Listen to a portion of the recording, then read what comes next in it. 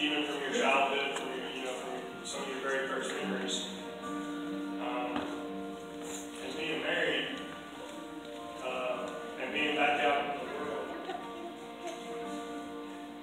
you don't know how you're conforming until He reveals it to you. You don't know that you're in bondage until He opens your eyes, until He unplugs your ears. You can't hear His voice. You can't see the truth. So, coming out of King Challenge, I've been set free. I've been saved. I'm a new creation. But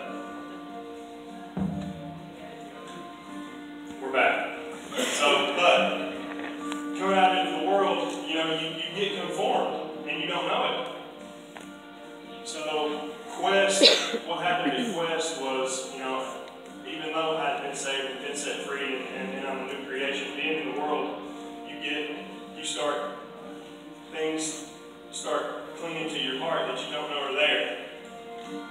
So like I said a minute ago, He reveals those things to you, and He's there to do heart surgery again. Amen. Yes. To remove those things. And then the best part about it is that He fills it up with Him. Yes. And then you're even more on fire than when you're, so being saved and being a new creation, it doesn't stop there. You got to keep chasing Him, keep listening to Him, stay in His Word, and you'll continue to be set free, and people will see that light in you, and it'll just spread like a fire.